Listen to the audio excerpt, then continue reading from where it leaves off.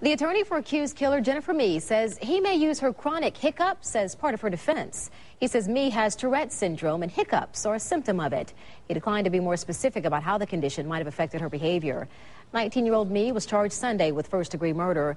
Police say she lured a man to a meeting where he was robbed and killed.